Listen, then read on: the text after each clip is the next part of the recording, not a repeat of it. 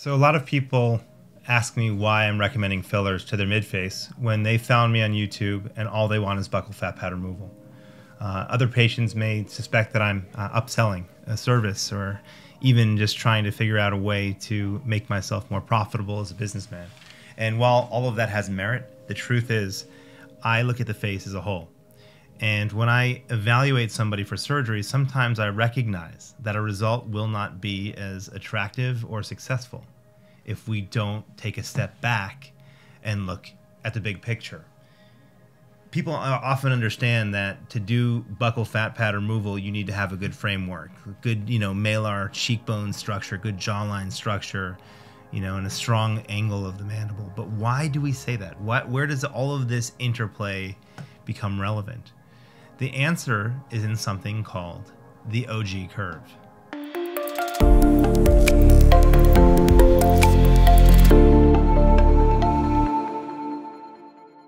Hi, I'm Dr. Jonathan Zelkin, a board-certified plastic surgeon here in Newport Beach, California, today to discuss the Ogee curve. Not the OMG curve, not the OG like the original gangster curve, but the Ogee curve, O-G-E-E. Not capitalized either, because Ogee is not a person. What is the Ogee curve? The Ogee curve is an architectural and artistic concept, and it's manifest in engineering and art and science, and it really means two curves, one concave and one convex, like an S curve or a serpentine curve. And this curve is so important in the perception of beauty and is allowing us to come one step closer to being able to qualify the concept of beauty and even quantify it. So, where does this come into play in my practice? A lot of people are interested in buccal fat pad removal or slenderizing of the jawline, but when they lack skeletal features that give them a flat face, for example, I really can't enhance the lower face without providing a contrast. This juxtaposition of concavity and convexity is very attractive and explains why people like the bigger cheekbone look or that hollowed out face look. I'm not talking about gaunt.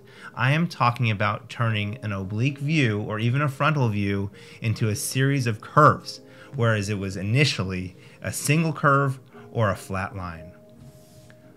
In this case example, I performed face tight, which I do all the time.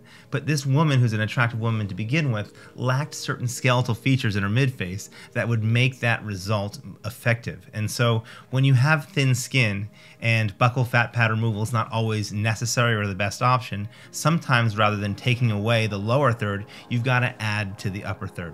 And this is where filler and volumization of the cheeks is important in buccal fat pad removal and face tight surgery, which includes liposuction and radiofrequency skin tightening, but it's also important in facelift and other procedures. So what exactly is the Ogee curve on the face, and why do I need to look for it in befores and afters? It's a great question again, and you don't need to look for it in befores and afters. It's another je ne sais pas, whereas the result will be more attractive without looking at that result and seeing an obvious change. This is what I endeavor to do as a plastic surgeon, is to make you look the same but better, to make people wonder if you've had something done, or to wonder why all of a sudden you look more attractive.